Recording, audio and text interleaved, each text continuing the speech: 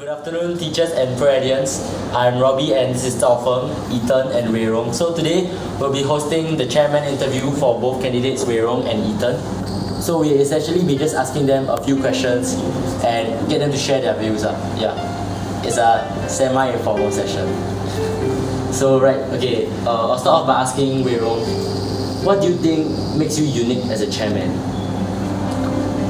If you were to ask me what makes me unique as compared to the previous generations of chairmen we had, I think that one character attribute which I have is I'm rather persistent at times, which can be viewed as a double-edged sword because from another perspective, this can be viewed as I'm being stubborn.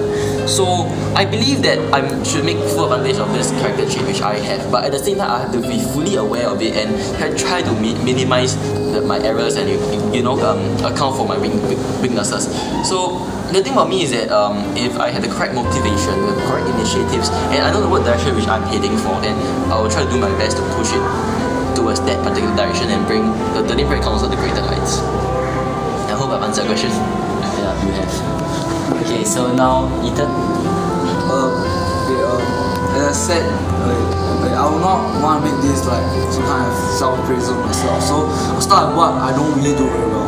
Okay, because sometimes I'm reserved because I don't want to offend anybody or make them feel that they're not important or something. So, but sometimes there are things that need to be said, and this year I'll change that. I will say the things that need to be said. The truth needs to be said, not what people want to hear. And another thing myself is that I believe, and I think the whole ProEd council, every councillor believes that we need to consider the team. I consider the team, and I value the whole team as a whole. So we need, bearing that in mind, all the initiatives, all the plans that I will be doing in the future will be based on that team and based on that trust that we have in each other. So my next question for the both of you would be, what would you want to steer the council into? What direction would you like to steer the council into? And what are the future plans you have for the council? Well, Ethan, you might want to go first. What I feel the council should be is a family, not only within itself, being bonded and being a band of brothers, as Mr. Edmund always says, but also within the consortium. And the consortium itself also should be a family. Teachers, students, even though sometimes we might have differences, sometimes we get angry at certain teachers or certain students, but we need to recognize that since we are in our consortium, we are in our family. So that should be the direction. On my direction, I think it should be us. We should care about us, not about you or not about me. When we do things, we don't do things for me or don't think we do it for us, the big picture. So that's what our council should be. And as for what I plan to do at events or initiatives, it should be based on that idea of us. Actually, I don't really want to spoil anything. So you have some planned ideas that you are not willing to share with the student body yet, so you want to give them a surprise. Okay, so Wei Rong, would you like to share your views? Actually I do have some ideas of a council direction. I'll actually be dividing the direction into say 3 stages, stage 1, 2 and 3. So basically in stage 1 I have to make sure that all our councillors are very good event organisers. I mean to say that when we organise events for the student population, they won't be like not this day again. So we want to make our events so good that it's worth looking forward to. That's one. Stage 2, after we are good at organising events, next is that we have to make an effort to connect with students better. Not only do we have to communicate with them, there are times we have to listen to them as well. Not just, there's a difference between heard and listen. You see, we try to listen to them as much as possible, base our initiatives on their needs and wants rather than what we think and infer from a council's point of view. Lastly, stage 3, which is the most important stage. It's important for councillors to be role models, and that is actually the long-term goal in which we would all like to achieve.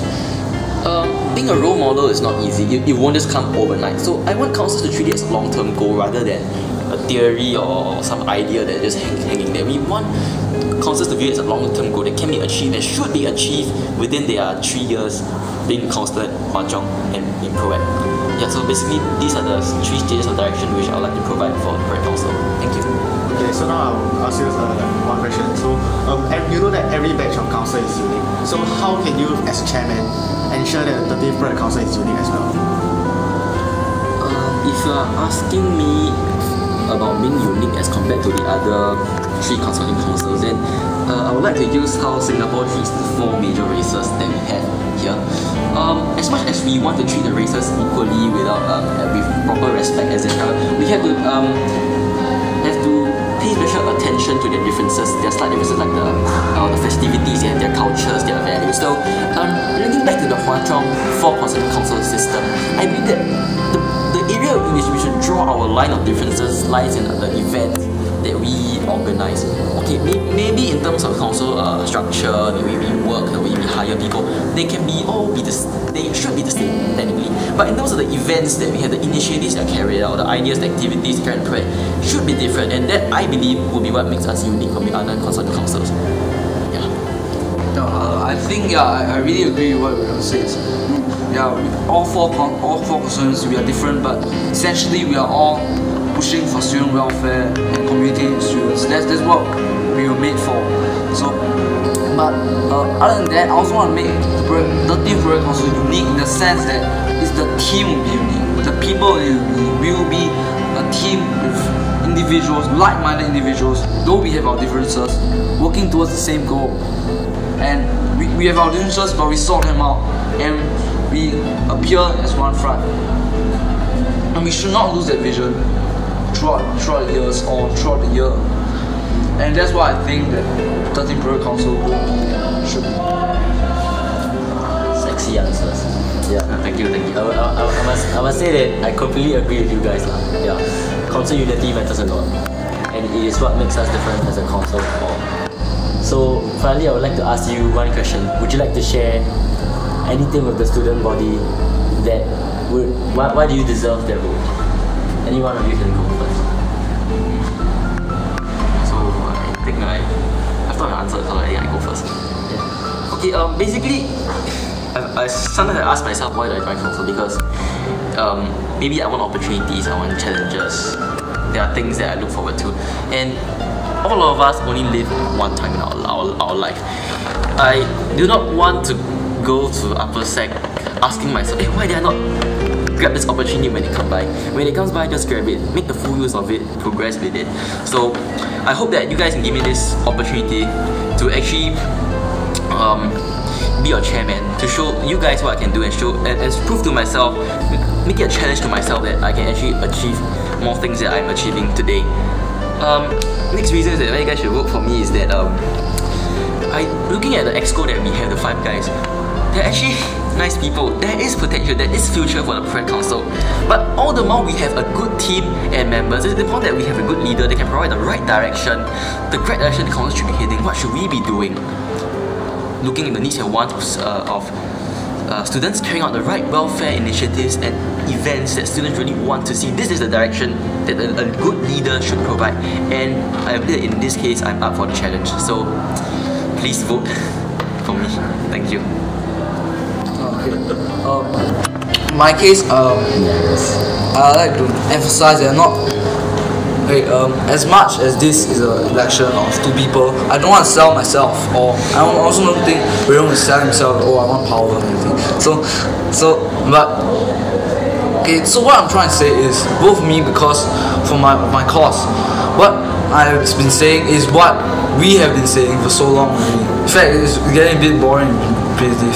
Is that we are a family, and that this is just what we should be. I mean, what for stay disunited? It's better to be a family, a band of brothers, and just be that family that has the warmth and the kindness to each other.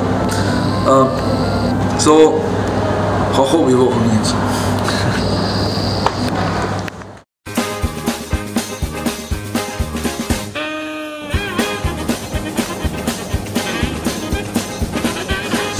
Oh, start here.